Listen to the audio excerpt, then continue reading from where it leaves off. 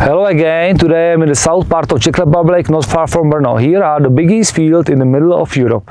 I would like to introduce you likely the biggest high-speed compact disc worldwide. SWIFTERDISC 18.4 meter, 60 feet, mega version. BEDNAR has started to produce disc machines about 20 years ago. First compact disc we have launched it 10 years ago. In the meantime, farming has changed very much. 10 years ago, the main tractor in the farm used to be 350, 400 HP max. Nowadays, many of you own tractors over 500 HP. You know better than me that tractor 400 HP is able easily to pull compact disc in 12 meter working width. So, what can pull 600 HP? This tractor can pull easily the tool behind me. So, let's start with short introduction of machine. So this big tool can be attached with tractor with towing rings, parking jack, hydraulically operated is a standard, folding and unfolding of the machine, very easy. You just lift the wings and you put the wings here on the towing bar. There is a hydraulic lock and you can go home. I have to underline this machine was built according to European standard. So transport width is 3 meter, transport height 4 meter. Important thing is also this telescopic bar. Each wing has own bar. So these bars are very important for stabilizing the machine during the work, and they help also machine to fold and unfold for transport position or working position. Transport axles. We have here two transport axles. The reasons are also two. First one is the compaction of the soil. So the size of the machine, size of the tires are 710. And second reason is European Union law. Because in Europe there is a limit for weight and the machine is quite heavy, about 17 tons. So you need two axles.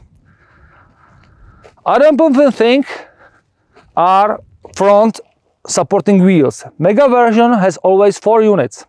All supporting wheels are casting, so they perfectly contour the terrain and are able to work also in second stubble cultivation because they are wide, so they don't fall in the ground. Or if in case you have a sandy soil, these wheels are idle. Talking about the disc gangs, you know, I don't want to talk about details, just two things what Bednář learned during last 10 years. Two big problems by compact disc. One is side movements, we call it drifting. So the machines like classical standard compact disc are not able to follow the tractor navigation. They overlap the passes. You cannot adjust the machine. Only solution is to build the machine in its X shape, we call it X precise system. Like that, your machine always follow the tractor navigation and you have zero overlapping. Second very important thing is the spacing, the rooms between the working parts. So, there is a big room between the first gang and second gang. The room is 110 centimeters from one bearing to other one. So, why this machine is called high-speed disc? It means that you can go high speed and you have really good trash flow, so no stacking.